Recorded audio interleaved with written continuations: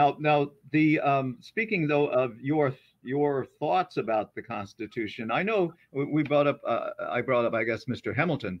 I know that one thing that really concerned you was the fact that there was a potential for the executive to stay in office for a considerable length of time, and that you found that troubling. In fact, Mr. Hamilton, I think, just wanted to give us another king.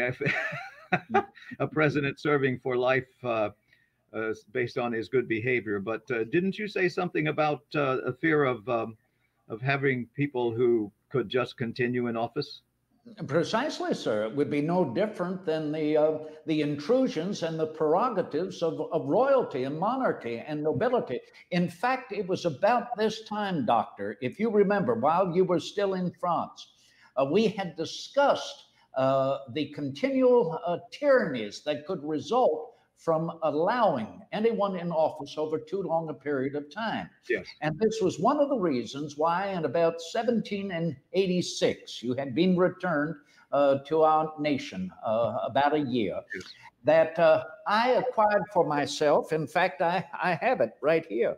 I acquired for myself a seal, a watch seal, upon which are my initials, TJ.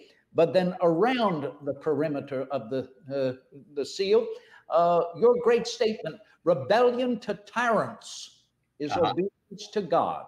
Remember that? Yes, indeed. I do.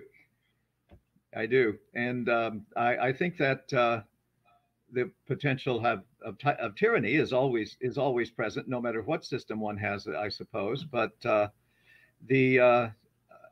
I still believed that certainly while General Washington was with us, and as long as he will continue to be with us, I was not as concerned about tyranny in certainly in that highest office. But none of us will be around forever, and so it is a concern.